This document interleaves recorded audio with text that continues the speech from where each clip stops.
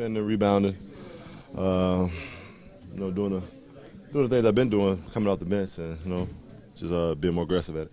I know you've been confident, but are you starting to sense a new level even from yourself as the minutes go up, the points go up, the rebounds go up? I mean, that's all I needed was more minutes.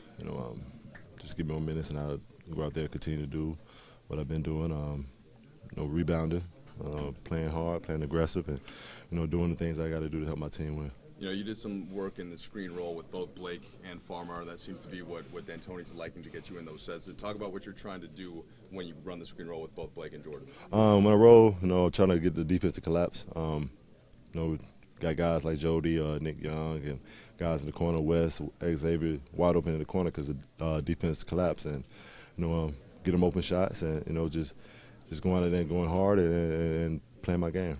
You saw Kobe in practice on Saturday. How did he look to you, and what do you think this week of practice? You have a rare 4 days off before the next game. Not necessarily that he's going to play after that, but what can he do specifically within this is what you saw on Saturday? Man, he looked real good.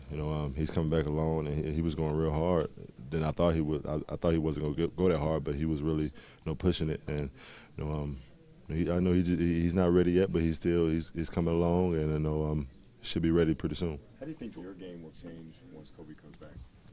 I don't think it'll be changed. I think it'll be the same way. I'm going to continue to do the things I've been doing. I'm playing aggressive, playing hard, and just going after. Jay Hill, you're taking dirty work to a new level. This is career highs for you, 24-17. Did you know going in, you had the right mindset? It was just basically Jay Hill doing his thing? Basically, Jay Hill doing his thing. Like I said, when I come off the bench, I continue to do the things I've been doing. So it's really no surprise. And what I'm doing, I just got more minutes and continue to do it. Jordan, is there anything because you did it against young, aggressive shot blocking type defense down there? Yeah, they got definitely their front court definitely good, definitely great. Drummonds and Monroe, they definitely great rebounder, great offensive rebounder. My plan was just try to keep them off the offensive rebounding as much as possible, and they did good, and but we came out and did better.